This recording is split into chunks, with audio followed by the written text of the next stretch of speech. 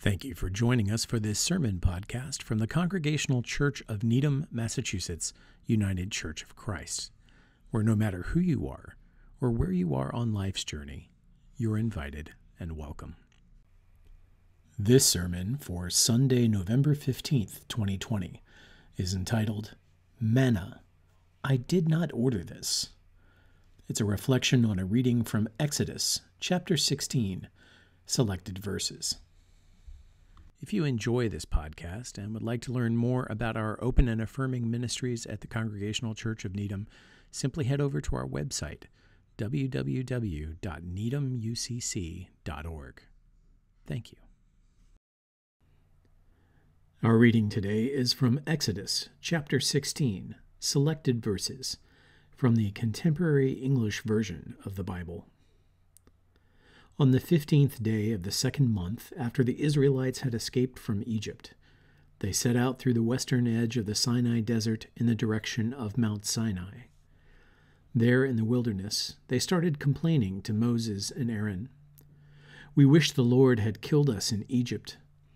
When we lived there, we could at least sit down and eat all the bread and meat we wanted. But you have brought us out here into this desert where we are going to starve. The Lord said to Moses, I have heard my people complain. Now tell them that each evening they will have meat, and each morning they will have more than enough bread. Then they will know that I am the Lord their God. Each day the people can go out and gather only enough for that day. But on the sixth day of each week they may gather and cook twice as much in preparation for the Sabbath. And I will see if they trust me. Moses and Aaron told the people, This very evening you will know that the Lord was the one who rescued you from Egypt. And in the morning you will see God's glorious power, because God has heard your complaints. That very evening, flocks of quail came and landed everywhere in the camp. And the next morning, dew covered the ground. And after the dew had gone, the desert was covered with thin flakes that looked like frost. The people had never seen anything like this, and they started asking each other, What is it? Moses answered, This is the bread that the Lord has given you to eat, and God instructs you to gather only enough for a day for each person. And they did so. Some gathered more and some gathered less, according to their needs, and none was left over. Moses told them not to keep any overnight, but some of them disobeyed, and the next morning the excess was stinking and full of worms. Each morning everyone gathered as much as they needed, and in the heat of the day the rest melted like wax. However, on the sixth day of the week everyone gathered enough for 2 days, and the next morning the food smelled fine and had no worms. You may eat the food, Moses said, for today is the Sabbath, a day of rest in honor of the Lord, and there won't be any food on the ground today. The Israelites called the bread manna. It was white like coriander seed and delicious as wafers made with honey. Moses told the people that the Lord had said, Store up some of this manna, because I want future generations to see the food I gave you during the time you were in the desert after I rescued you from Egypt. Aaron followed the Lord's instructions and put the manna in front of the sacred chest for safekeeping. The Israelites ate manna for 40 years before they came to the border of Canaan that was a settled land. Friends, God is still speaking to the world and to us. May our hearts be open to listen and to respond. Amen. One of the biggest challenges to our reading the Bible well, if indeed we read it at all, is that it's just so easy. It is so easy to read Bible stories as, well, Bible stories and not true stories. That is, true to life stories, not necessarily historically, factually true stories.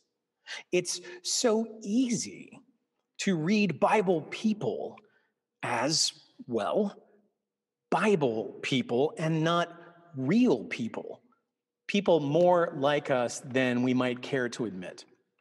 with all the same kinds of hopes and dreams, fears and anxieties, faults and frailties and possibilities. And it's so easy to read ourselves onto God's side in these stories, instead of recognizing we are not always the heroes, or even all that often. Take our reading today from the book of Exodus. It's just so easy for us to side with God and Moses and Aaron here against the grumblings of the Israelites. Here they are, freshly freed from bondage in Egypt by the liberating power of God, acting on their behalf with signs and wonders, plagues, a pillar of cloud by day and a pillar of fire by night. The Red Sea split in two, all in support of God's promise to bring them into a new home of their own. And already the people are whining. Oh my God, we're so hungry. Wish God had just killed us in Egypt. Sure, they treated us like cattle, but at least cattle get fed regularly. But out here in the wilderness, what are we supposed to do? Starve? It's so easy to think to ourselves, silly Israelites, suck it up and show some gratitude, huh? Jeez. As if we can't imagine how they might feel or why they might feel that way after generations of suffering, systemic and specific suffering. As if we can't imagine how trust might be as thin on the ground among them in that moment as, say, food in the Sinai desert, even as their fears run wild. Egypt was terrible, it's true, but at least it was predictable. And never, ever underestimate our all too human predilection for predictability. We will take the known terrible over almost any kind of unknown 9.99 times out of 10. It's just how we're wired, evolutionarily speaking. Even from my own relatively, extremely comfortable experience of life, I get where the Israelites are coming from, which really makes our usual Sunday school reading of what happens next in the story even more bizarre. You see, in answer to their needs and to their cries, God provides the people with manna, with quail every evening and with manna every morning, basketfuls of manna, a white, flaky, seed-like substance that just appears on the ground like frost, that melts away easily in the heat of the day like wax, that tastes like wafers made with honey, but if you keep it just a little too long, turns wormy and foul, that modern scholars imagine may have been a sort of gummy tree resin, or perhaps a sort of lichen or moss or mold that the Israelites are going to be eating every meal, every single day for the next 40 years. So, thank you, God. I mean, yay, manna. But what is it really? Which is what manna means, really, from the Aramaic for what the heck is it? Which also sounds like a much more understandable human response than the simple, unadulterated gratitude we're encouraged to imagine the Israelites had for this gift. I mean, they may have gotten to gratitude eventually, but I doubt it was their first response, or their second, or their third. That wafers and honey bit smacks of long after the fact nostalgia to me, or marketing. What would feel more realistic to me would be something more like, Manna? Excuse me, but I did not order this. I did not order this manna, whatever it is exactly, or the constant hunger and thirst and cold and heat, or the wandering in the wilderness, or the worrying and the confusion and the outright abject fear, or the generations of oppression that preceded it while we're at it. Thanks for the liberation and all, but manna? Really? Because gratitude, as we generally think about it, a Hallmark card kind of gratitude is easy in good times when we feel like we have a comfortable laundry list of blessings to run down. But what about the dirty laundry? What about the stuff that's hard or awkward or painful?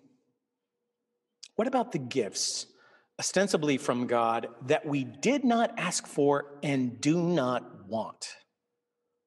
How are we to be grateful for them? How are we to rejoice always, pray without ceasing, and give thanks in all circumstances? For this is the will of God in Christ Jesus, as 1 Thessalonians instructs us. Or to count it all joy when we meet trials of various kinds, as the Epistle of James encourages us. How are we to be thankful when our cup isn't running over, or is in fact half empty or less? How are we to be grateful in the midst of a pandemic? I'm going to be very honest and say I'm not really sure, but I'm working on it. What I am sure about is that this kind of expanded sense of gratitude involves setting aside our lists of blessings and our lists of curses. It doesn't involve lists at all, because it's not about things. It's not about having them or not having them. It sure isn't about ignoring our all too human feelings and choosing instead to smile Pollyannish through it all. The God who gives us life gives us these feelings too. And the God who comes to us in Jesus to share our life, right down to the dregs, right down to the cross and the tomb, is big enough to take all our feelings, even the unpleasant ones, which again is sort of the point. Real gratitude, deeper gratitude, has got to move beyond merely saying thank you for the gifts we actually acknowledge and enjoy. Though that's a good place to start, it is a pretty low bar, and definitely a temporary one as the wheel of life grinds on. At least I have my job for now. At least I have my house for now. At least I have my health for now. You see where this is going and how far it really gets you. In the same passage of the Apostle Paul's letter to the Philippians, where he talks about a peace from God which surpasses all understanding, he also talks about learning to be content, that is, to be grateful for whatever he has or doesn't, because he knows what it is to have little and to have plenty. In any and all circumstances, he says, I have learned the secret of being well-fed and of going hungry, of having plenty and of being in need. I can do all things. I can endure all things. I can even give thanks for all things, not for the sake of the things themselves, good or bad, but through Christ who strengthens me. Through the love of Christ for me, for Christ's presence with me, even in times of trouble, especially in times of trouble. In the presence of my holy friends who represent God to me in trials and in rejoicing.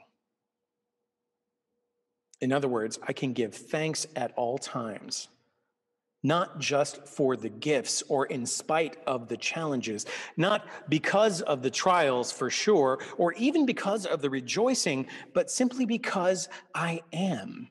I am here. I am alive, and I am not alone.